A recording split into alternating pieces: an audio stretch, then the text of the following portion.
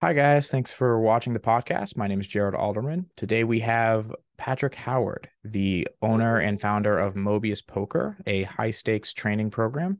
And he got his start in Poker Detox with his brother Nick Howard. And today we get into the details of a mass data approach to gameplay, how that can be meshed with other types of theoretical approaches. We also get pretty deep into the conversation about what's been going on Twitter lately in the poker space. So, first half of this conversation is much more about poker strategy and Patrick's own personal journey. And then the second half, we talk about just how we would like to see the conversation on Twitter change and why that might not likely be in the cards for us as the poker community. So, enjoy. I hope you like it. I now bring you Patrick Howard. Awesome. Welcome, Patrick. Thank you so much for doing this. Yeah, thanks for having me. Yeah, man. I'm really excited to have this conversation. You have a lot of interesting insights into a lot of the games that I've played, and um, somehow I didn't know who you were for far too long as a poker player, and then suddenly you were everywhere that I looked on Twitter. So, um, but yeah, I really appreciate you doing this. How you doing today? I'm doing great. Yeah. So the first thing I wanted to just talk to you about is because I don't think I've ever heard it anywhere. Is just give me your what's your background? How did you get started in poker? What's sort of like your poker journey been like? What brings you to today in as little as much detail as you want to go into? Yeah, sure. It's kind of a long story, so I won't go too deep into it, but Yeah. I've been playing poker my whole life pretty much, like Okay. since I before I can remember playing just with my grandfather just for play money. He introduced me to poker, and then Nick started playing online poker. Nick Howard, my older brother, he's 5 years older than me. Okay. He's also a poker coach. For people who don't know, he is the CEO of Poker Detox. And he started playing online when he was like, I think 17 on Full Tilt Stars, which I assume is okay to talk about now. I guess Like 15 years in the past, but he there's was got to like be a statute of limitations on that. very slight, yeah, especially for Full Tilt, right? Yeah, especially for full tilt. He was like very slightly underaged, and I was 5 years younger than him, and I was also obsessed with poker. We were both chess players Mm, as kids, and our dad would drive us around the country to chess tournaments. Nick was always much better at chess than me. I was not that great at chess, but I tagged along. And when he started playing online poker, I started watching him and playing for play money. And then one day he let me finish a tournament that he had to, like, he was just playing a $10 tournament. He had to leave. mm. He let me finish it, and I just happened to final table it. Oh, nice. I think I was 12 or 13 at this point. Um, The hype, I can't imagine. it was, yeah, it was pretty crazy. And I think cashed for around 1,500, and he let me take half. Oh, nice. And then I had an online bankroll, and I literally like played heavily from like low to mid stakes for 2 to 3 years after that. So I had like a lot of experience from a young age playing online poker. Mm. I was like a marginal winner, because it was pretty easy to Yeah. win back then. This was, I think, 2004 ish, Okay. like very early. Yep. And then I stopped playing poker shortly after it. I think Nick left home because he moved out around 20 or 21. Okay. And then I just kind of lost interest in poker for a while. Um, and then I like went to college. I got a degree in physics Mm. and was going to do that. And basically, once I got into graduate school, I realized that it wasn't the right track for me. Mm. And I decided to quit that program. And then I visited Nick on one of his retreats for Poker Detox Coaching for Profits. He had just started this program, and he had like a handful of students, and they were doing a retreat in Spain, in Barcelona, and I met them. And through that, I just kind of fell back into poker. Mm. And that was late 2017. So for like the last 5 years, I've been full-time poker again. And the first 3 years of that were working for my brother at Poker Detox. Okay. And I eventually worked my way up to really like creating pretty much all of the strategies that we used. Uh, Starting 2018 and then 2019, I started to coach a lot more and do more research and kind of upgrade the strategies that we were all working with. Yeah. And then 2020 and 2021, it was like full time at Poker Detox. I was leading the strategy development there. And then 2022, I started my own high stakes coaching company, Mobius Poker. Yeah. And that's what I've been doing ever since. So that's sort of like an overview of what I do. And I don't play that much anymore. I just mostly focus on research and creating new stuff for my students. That sounds like a good mix for you given your background, like just going the physics route. Now you get to like do research, but in like a poker domain. That sounds very. What was it about the PhD that you didn't like, or like was it something you didn't like, or did you feel like you were missing something you really liked about poker, or was it? I just, I don't really know if it was just the program that I was in. Like, I think possibly if I had just stayed in pure physics, I would have been more interested, but I went into biophysics, which is like medical Oh, applications of physics research. And it just wasn't the right program for me. mm, I wasn't really there for the right reasons. I was just sort of following a pretty standard track from college to graduate for sure. school and not thinking about it too much. And I just thought, like, this is a good profession. I get to help people and Yeah, actually save lives and stuff. But unfortunately, I just wasn't that interested in it. And I yeah, just felt like no matter how like good of a profession it is on paper, I'm not really going to make that much of an impact if I'm not truly engaged in this. So definitely. I just decided to hit the eject button pretty quickly. Yeah, definitely. That makes sense. You mentioned your brother was the better chess player. Who do you feel is the better poker player right now? Is that a loaded question? I think so. I gave it to Nick that he's the better chess player by far. So I'm going to say I'm the better poker You're player. gonna say you're the better poker player. Awesome. But That's that's not been tested. We've never played like against each other. yeah, that's always an interesting question because it's kind of hard to evaluate because it's like six max or who would win heads up or like you know what I mean. Like that's all a little different. I think it can be, but um, yeah, that's fun. That's the only video I'm gonna like popularize from this. Is just that you say you're the better poker player. Do you out of curiosity, do you think he would agree? I don't know. You'd have to ask him. Yeah, The thing is, Nick popularized a lot of the data science side of poker, definitely. and he like started that idea. But I was a lot better equipped to really take that idea and run with it. I see. It's like he introduced me to that. He was doing that before I came back into poker, and he exposed me to like, oh, you can do this like population research. Yeah, And then I just took that and ran with it, and I figured out stuff that yeah. he just wasn't able to figure out because I had this background in science and I was able to go a lot deeper with it. So How that's why popular? I feel like I ended up being a stronger player just because I was able to use those tools How better. But popular was that kind of approach? Sorry, you. Did I cut you off? Or? it's okay. I was just going to throw him one more bone and just Yeah. say if you took away that aspect, if you just gave us both a new game to play Okay, and it's a strategy game, I think Nick initially will be is much. better than me at most just strategy games. But if you like give me something like that I can actually study with, then I'll probably have an edge long This term. is a very scientific hedging of bets around like what your claims are of you're like, this is you're like, well, in this context, in this environment, in this way. Well, Yeah. strong claims. Yeah, strong claims. Yeah.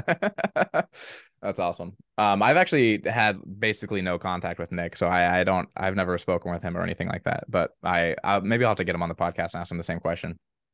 Yeah. Um, yeah, you said I'm curious because I wasn't familiar when how did was it Nick who started the sort of like MDA like approach like population tendencies like or was it kind of a thing and then he like really blew it up or like went somewhere really unique with it and then um It was definitely a thing. yeah, Like, so I don't really know. I'm not a very good person to ask about this yeah, because sorry.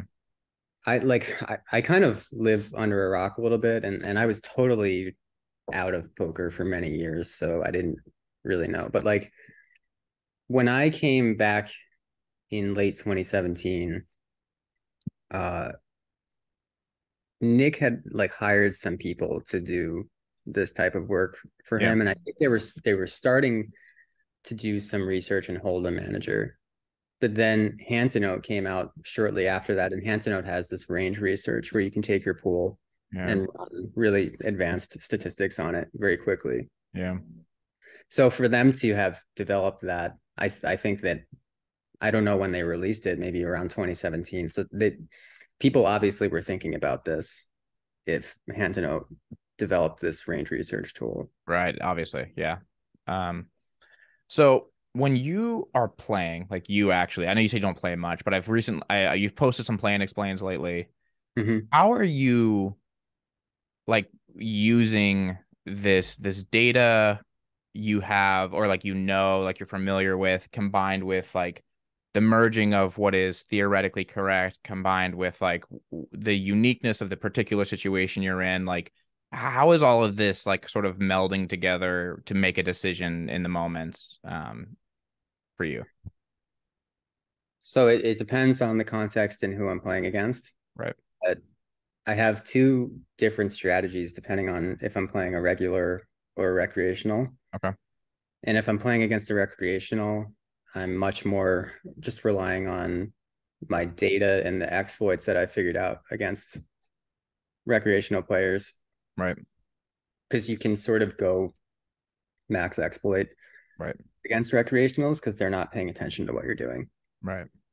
But against everybody else, like against all the regulars, I'm not going max expo at all.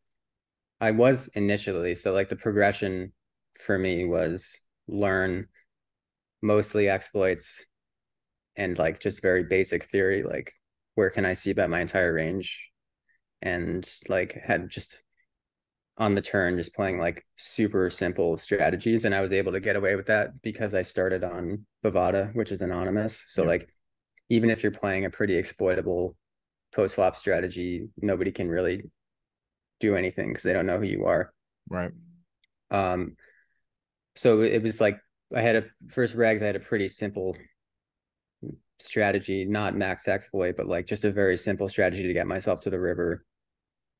Um, and then just turning up the exploits more on the river, Yeah. and also just like using my whatever in-game feel on the river to try to make the best decisions. Yeah. But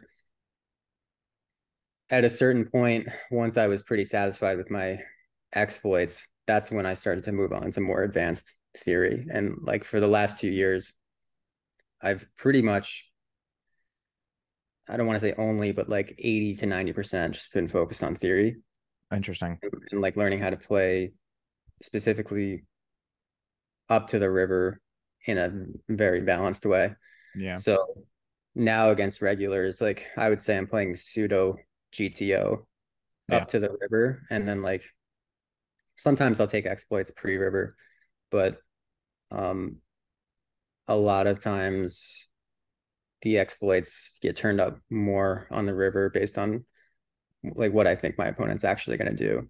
Yeah, that makes sense. This is funny to hear you say this because when I work with students and even just my own personal approach almost mirrors this exactly, even though I have done very none of like the same data stuff as you. My explanations for this are always like it's hard to understand like how people's tendencies early streets trickle out into future streets, and then also wherever people messing up on early streets all compound on the river, and so then you can make usually very strong strategic adjustments, and the rivers are the most rare, so they're the hardest for people to kind of catch on to. Mm-hmm. Is there anything you would add to that picture of why you seem to approach it that way, or No, I think that's pretty much how I think about it. yeah? Like um you need to be able to play a solid flop and turn strategy if you're in known pools with decent yeah. regulars. Otherwise, you're gonna, especially as you move up in stakes, you're gonna run into people who actually are able to take EV away from you. Right. um Even in known pools though, do you find that there are nodes that are just so poor, like even in known pools and fairly competitive environments, do you find that there are nodes that are being responded to so poorly that you can take a pretty exploitative adjustment, and even when people try to adjust to your adjustment, they'll still be playing poorly? So like Yeah. it's like it's worth it, because I feel like I found that to be the case in some certain nodes. Yeah, definitely. But like poker obviously is a game of Yeah. deception. It's Right. just more about like not bashing people over the head with whatever you're Yeah. exploiting them with. Yeah. And like if you just try to like one layer of disguising whatever you're doing is usually enough because it's very hard. People are not usually paying that close attention Right. to what you're doing. Yeah, I this is a node that I talk about often. I've talked about it too much now, because when I play on known sites, I've noticed people are adjusting to me. But it's the turn probe line, where it's like one of the very commonly like overfolded lines. Yeah. And when I work with students a lot, it's like you can get pretty reckless in this line. And I was like, just like it's overfolded so much that's like the amount of times you're gonna get the showdown are so rare. And then when you see rare, and then when the hand pops up, people will just be like, oh, that's weird, and they'll likely just move on. They really won't think anything else about it. Hmm. Um, when you're working, I'm curious on your background with Detox, and like, do you find when you were working with people very much like, oh, well, let me just ask this first before I presume something. Is Detox very like here's a handbook strategy, just do this, like just do this, like very little critical thought, and just like just copy this playbook, go? Uh, yes and no. So there is like a pretty cut and dry strategy, Mm-hmm. and it's been tested and proven to work. And we often like at Detox, we take people who are starting out at low stakes. It's usually we don't usually get people who are winning a lot of money like long term playing online poker. It's usually people who have kind of struggled for a Yeah. while, right? So if I have a system that I know works at least up to a certain point, Yeah. and I can just give you this and say, follow this system and you'll Right. win. And Right. you've been playing online poker for 5 years and you haven't been able to win, then it's like well, you should probably follow that system and start winning first, and then we can talk about Yes. Yes. Yes. Yes. Yes. making whatever changes you want to make to it. Yeah.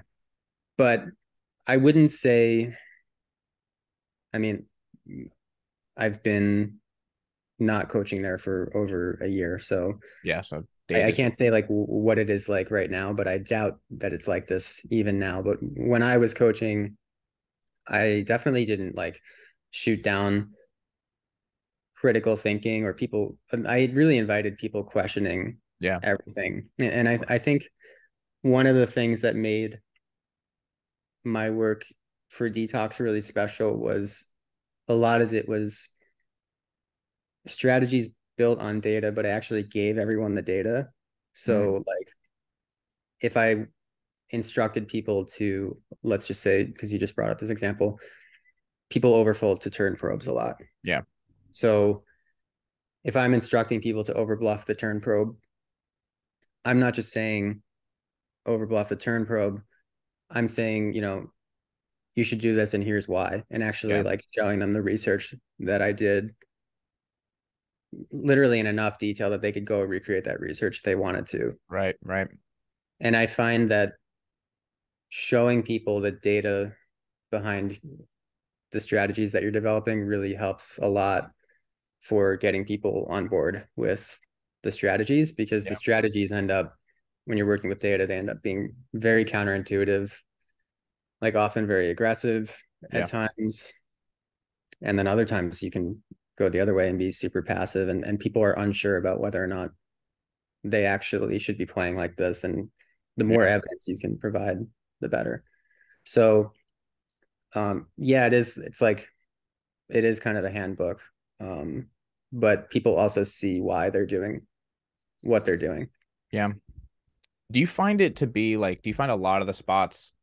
I've noticed you comment on like some of Phil Galfon's like like advice for bluffing, etc., and like advice for, and I've had similar thoughts. I've commented on one of his as well, where he was mentioning like basically bluff regs like this, bluff fish like this, and a description that in my experience, I don't have as I'm not privy to. I've done very limited mass data analysis. I've definitely done some.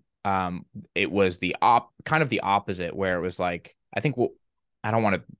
I'll say what I think. I think regs. My general observation has been that regs overfold in spots where they just have generally weak holdings, and fish overfold in spots where they pursue you to have strong holdings. Like they'll bloat the amount of strong holdings you have, but they're very willing to call you down if it's a spot that doesn't make sense for them for you to have a strong hand fish.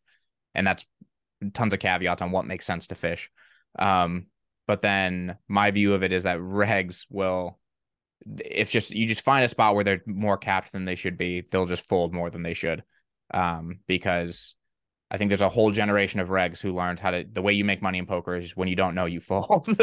And so that's my perception of it. I'm asking this because I'm wondering, are all the spots as counter, like is it very counterintuitive, you think, what the data shows, or is it just like counterintuitive to a point, and then there's some like threads you can kind of connect to all these points, or do you literally view it as like random, which spots are overfolded, which spots are overcalled? Like that's a big question, but yeah. No, I get it. There's definitely a lot of randomness. There is that, but also there's patterns too. The Phil Galfond stuff, I interact with him a lot because I like his stuff, and I also just want the engagement. Of course, yeah. So obviously, it's like pretty easy. I just comment. Yeah. And I always try to like be positive on Twitter, so I'll like and retweet his stuff and then comment on it. Yeah. It's like a little bit quid pro quo. Sure. But some of the stuff that he has said about people's bluffing tendencies, while I would say that almost everything that he says is great, the stuff that he said about people's bluffing tendencies has been off base at times, and it just doesn't like flesh out with the data, comport with my research. Yeah. And another thing I would say is that he plays a lot of PLO, and I've never done any PLO type of research, so maybe I'm interested to do that at some point, like just see how people bluff in PLO, and if it's like the same, or how people defend in PLO, and if it's the same in Hold'em. I guess I'll just say this: if you see anybody saying that an entire class of player defends too much on the river, you should be skeptical, because it's extremely hard to over defend on the river, like extremely hard, just mathematically, because you have to. I've had my moments. There are definitely some players who even like, so if you're like playing like a solver, your river fold to bet is going to be in the mid 40s. So like on average, when you're facing a bet, you probably fold like 45% of the time. Okay. Yeah. Maybe 50. I don't know, because there's no, you can't you can't run that stat in Pio, like put it in a real game and see how much it would fold on the river. Ooh, let's talk offline about something. But yeah. Okay. Yeah. Yeah, I'm interested in whatever sort of crazy AI experiments you're doing. But with Pio, at least you can't do that. But I think, I assume it's around, I usually say high 40s. Yeah. So your intuition, I think I have it on good authority. Your intuition is very good. It's very close to what he has. Yeah, because basically the way I'm doing that is just, and this is getting sort of technical, but yeah, if you think about mandatory defense frequency versus a 2/3 river bet, you want to be folding, is it 40% of the time versus two-thirds versus 2/3? It would be, well, let's see, pot would be 50%. You would need to fold around 40%. Yeah, I think it'd be 37%. I think it's exactly what it would be. Like you'd have to call. Yep. Yeah. Anyway, it's around 40. Yeah. And then Pio in most lines folds like 4 or 5% more than that versus a 2/3 bet. and Mm, some lines it folds a lot more. mm, So I'm imagining just like, because 2/3 is the most common bet size. It's like the average bet size you face on the sure. river. Yeah. So basically 40, and then add 5 to 10% probably for Yeah. the pile overfold. Um, but yeah, so I mean, even if you're over defending, how much are you going to over defend by? Like you're going to fold 40. Um, Yeah. I've seen like the most insanely aggressive players I've seen, I think, get to into the 30s. Like maybe it's like possible to get into the high 20s if you're just calling like every bluff catching spot. Yeah. But a certain like percentage of the time, you're just not even going to have a bluff catcher when you face a bet. That's a good point. Yeah. So like So that's got to be fairly often, right? That's got you have like just a dud hand that like yeah, if 20% of the time you just don't have anything, you know? So like you just don't have the option to call or something like that. Like, yeah. So, but anyway, most players tend to overfold. They're in like the 50s, or I even mean, like some the versus 60s. River Triple Barrel, I've seen pools that are like the fold frequency is like 60%, for example. You know, it's just like absurdly high at mid stakes. I've seen, you know, facing like a third C bet in like a single race spot. I've seen stats that are like 60. So yeah, exceptionally high. Yeah. So this is actually changing. I think like every year or two, A bit better. populations get a little bit better at defending rivers as people get better at playing poker and people Mm, become. I think we generally are on a track to people playing more aggressively as they yeah. get better because the solver plays very aggressively and people are studying more with solvers.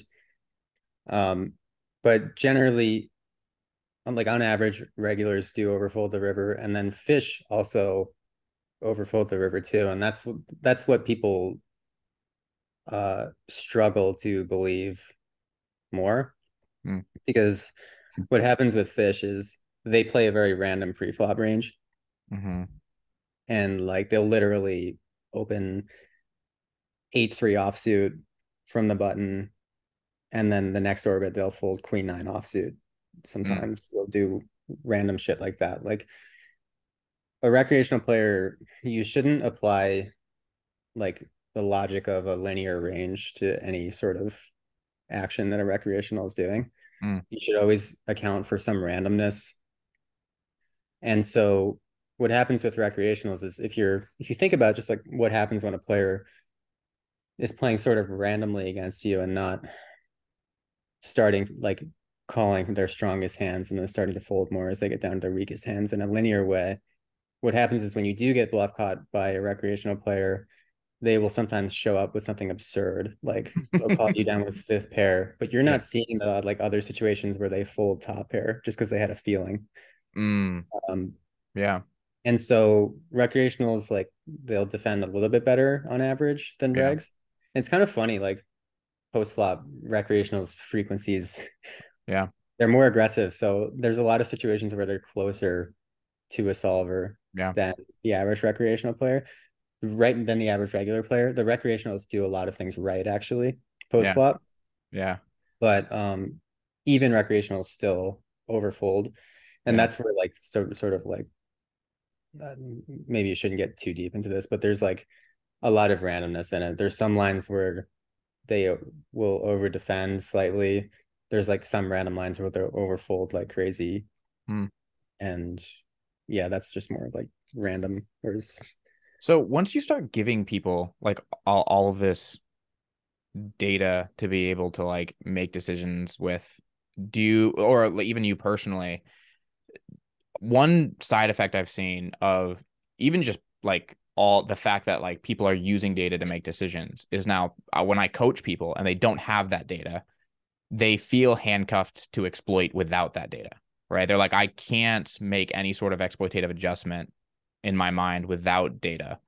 Do you think this is a reasonable sentiment, or do you yourself find yourself having a higher bar of what it takes for you to take an exploitative line, or do you feel the opposite has happened, that you feel more willing to, like in a spot where you haven't looked at the data, or you don't remember the data, but you just assess this as likely a spot that's going to be overfolded to like, go for it? Or are you really waiting for data to take a line that might be non-standard. No, because you can almost always extrapolate. Um, so even if you don't like have data which is helping you make a decision in a specific situation, you can try to think of other similar situations that you might have studied Right. and what people generally do. Yeah. But I I would, think yeah. it's also just kind of the way you look at it. If you feel like you are totally reliant on this data and you can't think for yourself, Yeah. then you will sort of manifest that Right. reality. But the way I've always looked at it is the exploits reinforce the theory and the theory reinforces the exploits. Right. That's why my current company is called Mobius Poker, because a Mobius strip is like a continuum. Mm, And that's why I named it after that, because I've always felt like theory and exploits were two sides of of the course. same coin. And if you're getting better at one, you're getting better at The the other. other. Yeah, definitely. So what do you think like what do you think is the generally good advice for someone who has no access to all the data then though? Like surely how would you frame like exploitative adjustments with like sans data? Like how would you think about it? Let's assume like you don't have all the data you have. Well, Uh there's no reason to not do some database analysis, because like everybody has data. You just have your own hands that you've played. yeah, If you played even 50,000 hands, that's enough to start doing some work in hand to note, right. looking at what your population is doing. Yeah.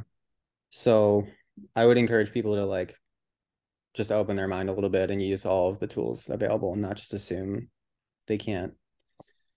Um, if you don't, I mean, you can also just go like lean really hard into the theory Right. side. And if your approach is to do that, you just, I think, need to be careful about following theory as if it's like a manual that you Yeah. like a Bible for what you have to do. That's not really what you should be doing. You should be studying theory and just thinking about like the frequencies and the outputs of the solver and thinking critically about it. And when you see a spot that's like, oh, this spot's really hard to defend, Yeah. that's should Right. like set off an alarm in your head, like, oh, this would be a good spot to overbluff if people aren't going to be defending these combos here naturally. Yeah. So you can approach it from any way you want, I think. Yeah, that makes sense.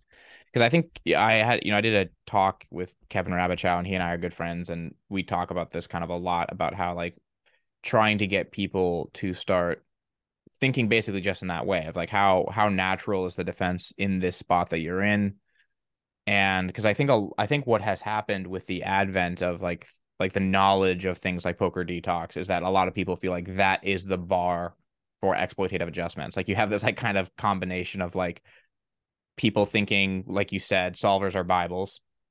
And then you have like, okay, and then if there's obviously good reasons to adjust, but like you need this much information, like which is what like, people at like Poker Detox and stuff have been establishing. And yeah, I think it's good to just like I think it's hard sometimes to get people to realize like you can just I don't know how you think about this though, because for me, I think you can use human intuition somewhat reasonably in understanding what will be overfolded just by thinking about what's psychologically easy for a human being to call with when dealing specifically with regulars. Like I think, but I don't know if you would agree with that because I don't know if your data has shown that there's no correlation between regs having weak holdings and them like spots where they're capped and like where they're overfolding, or if that doesn't correlate, or you know um I would say that if you've done population research, what happens is so some people have better intuitions than others. yeah, And if you're like a very winning player, let's assume that your intuition is probably pretty good about where people fold more and where people fold less. If you're yeah, crushing online, I can make that leap and assume that that's probably correct. But I think where people get messed up is that if they don't have any sort of, they've never looked into data at all, their calibration might be off. So you might be right that someone's folding 5% more here and 5% less there. but that doesn't really matter if they're overfolding by 10% on average. On both spots. Like, yeah, that makes sense. So Yeah. that's where you can get lost, I think. And you Mm, you kind of get lost in the variations when really like the threshold is down here and you're just looking mm. at these meaningless And so variations. you're taking the spots where people like really overfolding, as opposed to like the spots where people are overfolding by 2%, which is just as profitable a spot to be going ham in a spot. Like if someone's Yeah. overfolding So by any amount, you know. so if you're like in a really passive environment, for example, and you just do a little bit of research into how the regs in your pool are playing, and you see like, oh, the regs in my pool are just like massively overfolding rivers, you can kind of turn your brain off to all of that and just like Fire blast. all rivers. Yeah. Yeah, that's awesome.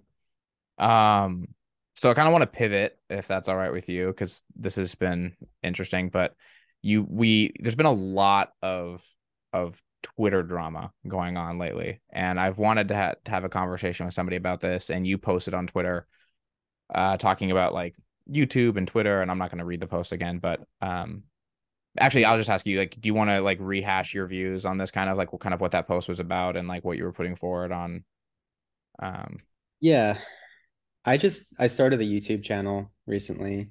You can search Mobius Poker on YouTube if you want to look it up.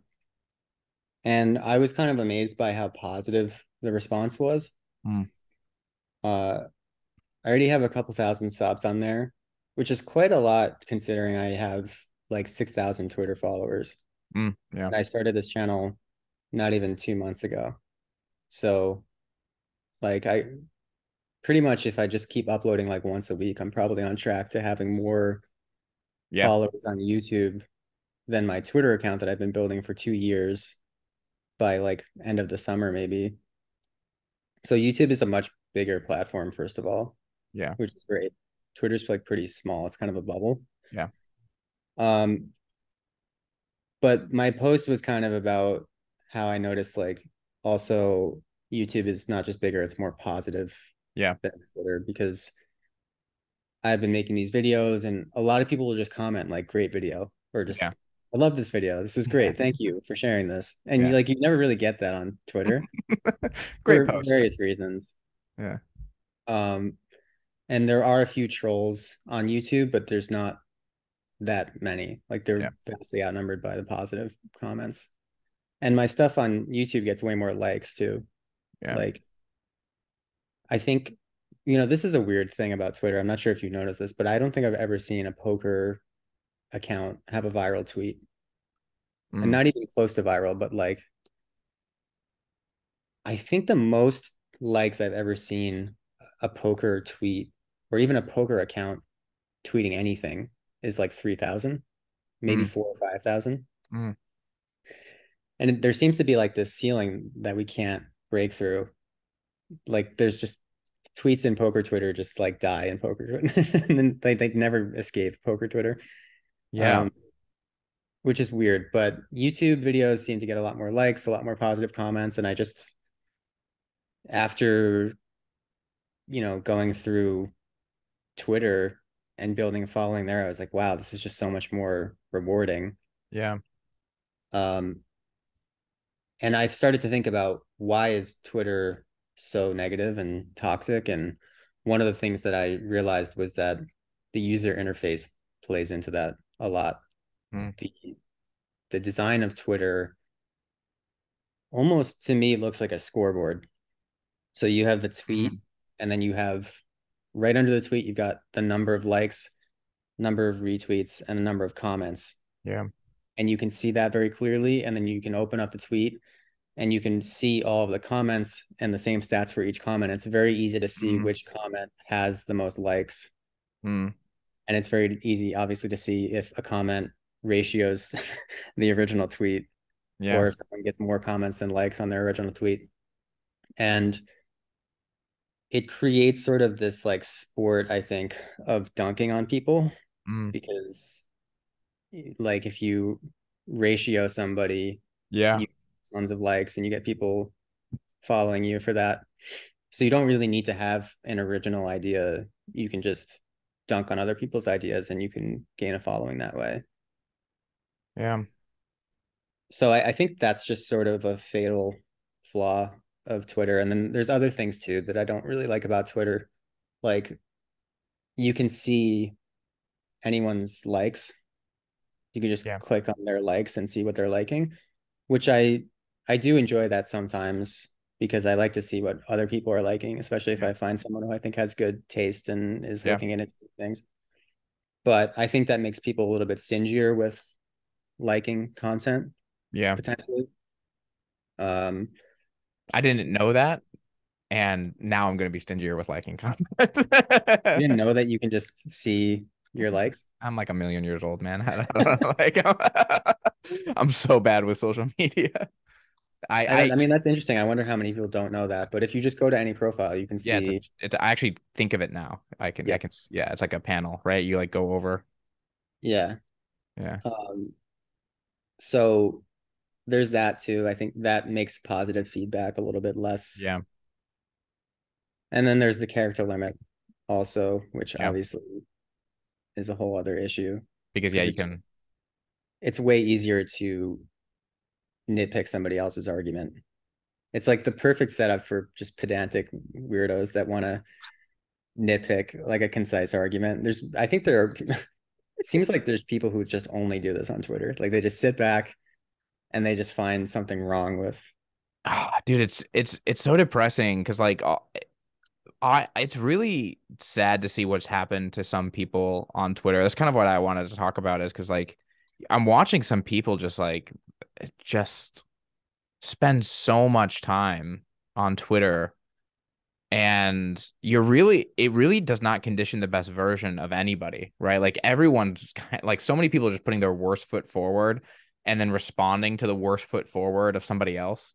And then like they're just going back and forth like this and and it's been really sad to watch this happen. Just to honestly, from my view, watch this like escalate in the poker community over the last Yeah. 18 months or so. Like it's just gotten out of control. And there's a quote by I think her name is Marilyn Robinson who that says like the language of public life has lost the character of generosity.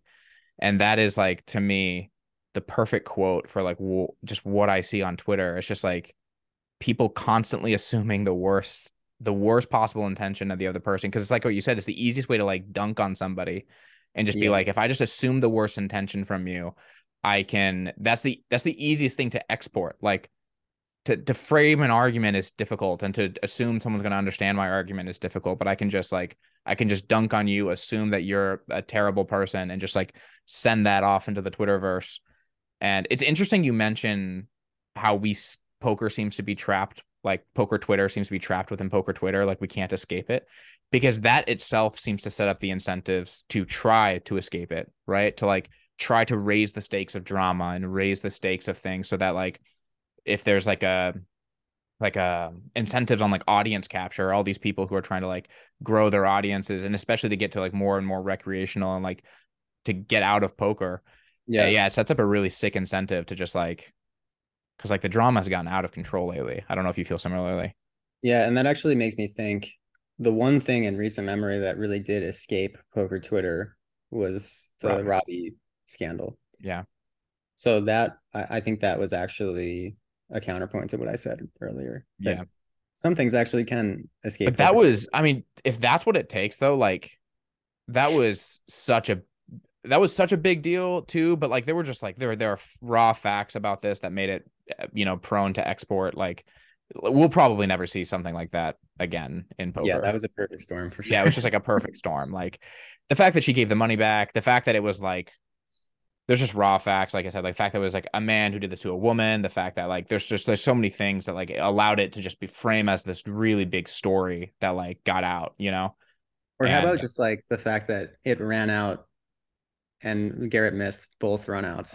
yeah, like that. That's yeah, like oh, Like man. even if he just wins one of those, it's probably not nearly as big of a story. And Yeah. if he wins both, maybe people don't even notice. Oh Like, yeah, if he oh, it's wins. just like a stupid recreational player He was like play. 30%, right? Like he was extremely live. Like, I think it was a flip. Yeah. was it a flip? Because it wasn't on the turn. It'd have to be pretty. I mean, he had a He flush had draw. he had six pair outs, a flush draw, and an open-ended straight draw, I believe. Oh, damn. Okay. Well, if it was So it that was bad. like pretty unlikely that Yeah. he would lose both when they ran it twice. Oh my God. It's just so crazy. That hand was just so wild. But yeah, I mean, but then I think that almost gave people like a drug, right? Like now it's like this is what we're trying to get back to. Like, especially with the whole like Berkey and airball thing right now. Like so much of this feels so forced, but like I don't want to get into too many particulars about too many particular examples. Generally, it's just been very sad to be on the sidelines watching poker Twitter feel like it's just like devolving and devolving more and more by like the main speakers in the Yeah. space.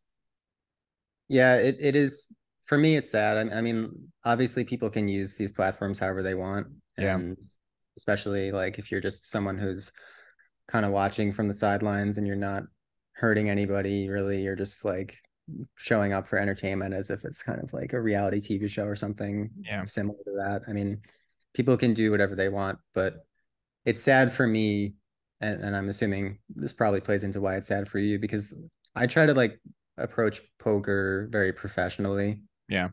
and I would like it to be taken seriously. And I feel like it just reflects poorly on the whole industry Yeah. when people are like just name calling Yeah. every day on all day on Twitter. Yeah. And it, yeah, agreed. No, I mean, like, I really would like to be, I like at this point in my life, like, I'm only going to get more ingrained in poker, likely, as like my life continues, right? Like, it's going to be more and more a staple of probably who I am. And I would really like there to be a good association with what it's like to be in poker. And it's been, yeah, I mean, fortunately, like you said, Twitter is small, so that is the only upside. Like in the realm of social media and things, like Twitter is fairly small, but it's just, yeah, I'm just wondering if there's, do you view any way out of this for the people on Twitter, or like, No. yeah. uh, well, that was sort of the point of my Yeah. tweet that I wrote about this was that if you are a coach and you want to like grow your brand and you don't want to just be screaming at people all day every day for engagement, then you might want to consider other platforms like YouTube, or if you don't Yeah. want to do YouTube, you can do Instagram. podcasts, blog, even yeah, and like pretty much anything is better than Twitter. Or a lot of people are doing Discord groups now. I think you have one, right? Yep. Yep. Yeah. I So mean, consider that because they're more positive and they're also bigger. yeah. So it's like, why are we really? I mean, I do. There's a lot of things I like about Twitter, but at this point, it's like, why are we really on here? Yeah. It's crazy. I have noticed what's funny is like multiple people who, because I'm, I try to post content on Twitter. I'm terrible at posting at crafting tweets. Because I have a stigma against like framing, engineering things too much. You know what I mean? Like I want it to feel very authentic. And that approach has actually worked well for me on YouTube and Instagram, like you're saying. Like when I post something that just feels very authentic, I just make a video talking to the camera or like putting something out. It does fairly well. Like I get good engagement, and this approach has fallen completely flat on Twitter. If I, like I'm just getting nothing. And it's because, yeah, you're in this ecosystem. Like what you're competing for is, or against, what you're competing against is like, yeah, all these people screaming at each other. And like, there's just, or there are not, I mean, I don't want to berate everybody. Like Jason Su has amazing content on Twitter, and he just puts out good things. And, Mhm. but yeah, it is, I agree. I generally agree with you that I think the move is just, yeah, migrate. And, but I also just feel sad for I actually view a lot of these people who are wrapped up in this. I don't take any sides. Like I think everybody who's yelling at each other, I think in their private lives, I'm sure are reasonable, good people. Like, like I think it must be the case that like everyone we're seeing attack each other, and Twitter is just bringing out the worst in them. And it's honestly sad to me because like there's people who I've respected as people and poker players for so long, and it's like, why are you behaving this way? Like, why, like Yeah.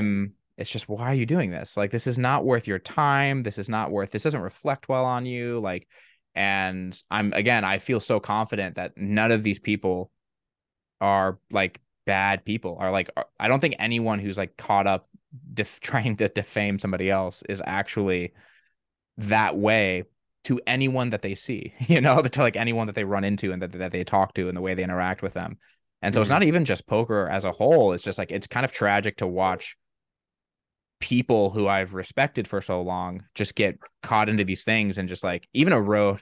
It's selfish, but like erode what I thought this person. It doesn't even really erode that. It's all just a simple symptom of Twitter. I think like we're all victims of Twitter at this point. Like, yeah, but I think, and then people will probably, some people will laugh really hard at me even saying this, but I always say you should try to treat people on the internet the same way that you would treat them if you were talking face to face with of them in course, real yeah. life.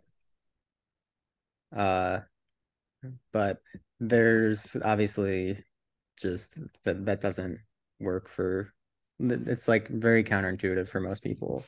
They just forget that And to they're be talking. fair, it's really difficult to do that though. Like I've had interactions with people that I agree 100%. And I've had interactions with people over Twitter that it's only in retrospect I look and see like I never would have like the way that I said this, I never would have said this to this person in Yeah, I've had person, situations like that too. right? Like and so it's even and that speaks to like the corrosive effect of this media, this like outlet, I think. It's just like even people who are trying really hard, like I would say I try really hard to do that. It's just easy to like you don't have all the feedback that you would of a person to person interaction. You know what I mean? Like you don't have looking at somebody and it's even worse than that. You have the opposite oftentimes. Like that's the thing that I think a lot of people miss is like people are like, why can't I act this way? Look at the way these other people are acting.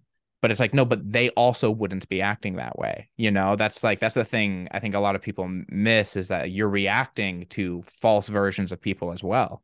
Like it's not like you're getting, again, people's best foot forward on Twitter. Like it's not like that's not what's happening. It's the analogy I've heard, which I really agree with. It's just a funhouse mirror. Like you walk into, you get into Twitter and it's just a funhouse mirror. Nothing is as it seems. Like but it's your brain is such a good storytelling mechanism. The more time you spend on Twitter, the more that just seems the way people are, the way the world is. And Yeah. so I think sometimes when people laugh at the recommendation you should treat people the same, it's because they're so inundated in this virtual world of like, no, these are the social norms, like these are how we interact in this space, Hmm. and it's really sad. This is just me venting. That's what this conversation has become. But Yeah, I think like a good counterpoint to what I said is that sometimes the internet is like a really great place to make fun of other people and just like laugh at shit. of course, yeah, Like I do worry because you can you can do things as an individual. There's nothing ethically wrong with it. Like liking a funny video of somebody embarrassing themselves in some way, or just yeah, like just liking a video that is negative towards a person because it's funny or whatever. But then like if a million people do the same thing that you're doing, yeah. now that person's life It's is like ruined. ruined, like for at least for those moments, like So it's just scary how like and I've been on the other side of this in the past, so I know what it feels like to get just dragged through poker Twitter, to be the mm, star of poker Twitter for a day. Um, and it's brutal, especially when you've got people with much bigger followings who are trashing you. yeah. What Uh, happened to you? I must have missed this. um, I don't know if you want to relive it. so I I coach a group of Brazilian MTT players, and uh, this was I think it was actually Christmas Day of 2021. Fedor Holtz posted a tweet between he posted a hand between two of those guys online Mm, where one of the guys made a very tight but correct fold pre-flop against the other guy's three bet at a final table, and mm, Fedor just like really just with only one hand just said this is collusion. These guys are cheating, mm. and kind of painted the entire group of players as cheaters. And I was coaching them. I still am coaching them, and like I had a coaching for profits agreement with them too. So it was sort of like Fedor was coming Yeah, after my business by doing this. And I wrote a thread in response, and there's definitely things that I would have wrote differently if I wrote it today. I think it came Right. out across a little bit too strong, but um, basically, I just said that I think these guys are honest and legitimate, and like you can't just take one hand history Right. of suspicious. Like if there's anything we've learned, It's a final table too. you can't just take one hand history Yeah. uh, and make these huge accusations. Yeah. But the thing is, Fedor has 60 or 70,000 followers on Twitter, Yeah. and I had 2,000 at the time. So I was like standing up against him, and I just got completely trashed.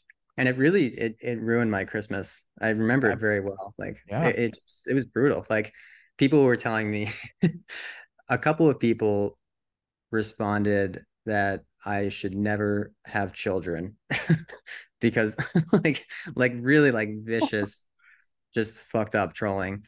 Oh my God, man. Yeah, this is exactly what I mean though when I say like that's why I love this quote. I posted on Twitter around a lot of the Pope quote drama, but like naturally it's a quote, so it got no engagement. But it's that it really rings true to me. It's like the language of public life has lost the character of generosity in the sense that we're not willing. It is now I get to accuse you of something and defend yourself, right? Like Yeah. it's just as long as there's smoke, there's fire until you can prove otherwise. And it's just so that like that sounds terrible. Like I've been a very minor subject of attention from Charlie Carroll and his following. And like just what it does psychologically to you to feel like there's like a mob coming after you, you know what I mean? Of nameless, faceless people. I can't imagine that. That sounds like a lot more people and like really, really awful. But I just don't know. I would really love for people to start just extending, I don't know, just more, just fewer assumptions of ill will towards everybody. You know, like there's just so many assumptions of like when I see something, the as long as because it looks bad, or even if it doesn't look bad, I can assume ill will, and you need to defend otherwise. Instead of like, well, let's assume goodwill until we have evidence of bad will. You know, like let's just assume reasonable things are happening until there's good evidence to the contrary. Yeah. And yeah, the Twitter, that is like, if I could like summarize what I think is wrong with interaction on Twitter, it's that. It's just like everyone's so fast to assume the worst possible intention from somebody else instead of like, I don't know if you remember when someone posted that video of Vogelsang jogging, like Yeah. jogging. I can't remember who posted it, but I remember it got posted and then it was like a huge thing. And this is why Phil Galfond though is such like a good character in the poker community, is because his response gave both people, like the person who was saying you're bullying this guy and the person who posted the original video, Phil Galfond extended both of them the presumption of goodwill. Like the guy who was like you're bullying, he didn't pick a side. He was like, look, you're probably trying to look out for people bullying. That makes sense. This guy was probably just trying to make a joke, you know? And we just need so much more of that in Twitter of just like, look, the guy just thought it was funny because Vogel sang tanks forever. Like that's it. Like he tanks forever. This is not the time to like take up your mantle against, like it's just, and maybe it was in bad taste. Maybe you can say like, hey, this was like not whatever. But like to presume like no malice, this person has hate in their hearts and we must respond, like it's just Yeah.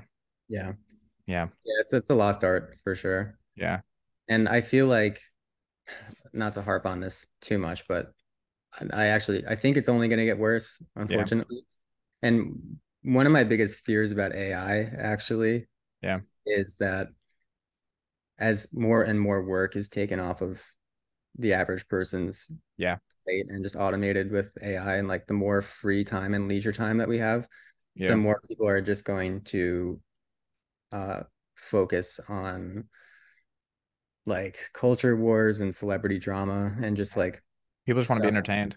Yeah, just to have something to do. Yeah.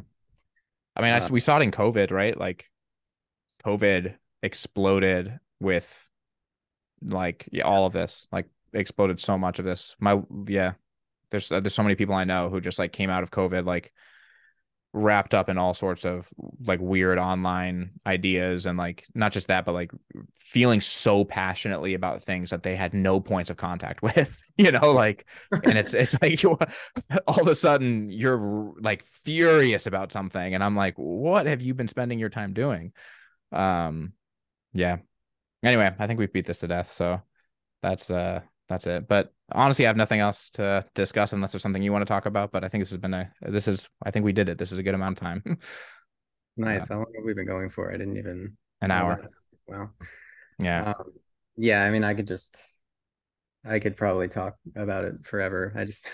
Yeah. I, I just think to summarize, or I don't Yeah. know, to offer something, I would just say, personally, if I didn't run my business on social media, I would probably be off of it at this point, Hmm. or at least off of Twitter, because I think Twitter is the most Yeah. like, and just like if you don't have a business, if you don't rely on it, just like take a step back and maybe take a few weeks off every once in a while and just try to figure out if this is making your life better or if it's actually making it worse. Because I don't think people realize like how much work and like how many literal geniuses are behind the scenes Yeah. working on these products, these social media platforms to get you coming back to them. Yeah. Like in the same way that a recreational poker player sits down at an online poker table with Yeah. five regulars and just has no idea like the level of technology that these guys are studying with, Yeah. um and that they're just completely dead in the water, they're just outgunned. Yeah. It's the same way for social media. Like some of the brightest minds of our Yeah. generation are working for Facebook or working for Yeah. And I mean, you Twitter. also have like you have AI assisting all of this, right? Like, Yeah. so it's just we are all outgunned in terms of maneuvering social media in a way that delivers any of us any real agency, like, yeah. Yeah. So I guess consider quitting or taking time off, or if not, just try to be nicer to people. That's all Yeah. I would say. I hope us in poker can find a way just to do the last. Let's just try to be nicer to people. But I agree with you that I'm not extremely hopeful. But also Um, follow me on Twitter and but also, YouTube. yeah, and also, yeah. I was gonna say, it's funny that what was coming up was, well, do you want to tell people where to find you though? Yeah, That's let me just plug my stuff really quick. No, yeah, yeah. um, No, I'm really though, at, plug your stuff. I'm at Mobius Poker on pretty much everything. Okay. Um, YouTube. YouTube. Are you on Instagram? I have an Instagram. I don't really post very much poker stuff. I don't know what to post on Instagram, but maybe I'll figure it out Yeah. eventually. Cool, cool, man. Well, I really appreciate you doing this. And I appreciate the conversation. And until next time. Yeah, it was fun. All right. Thank you. See ya. Yep.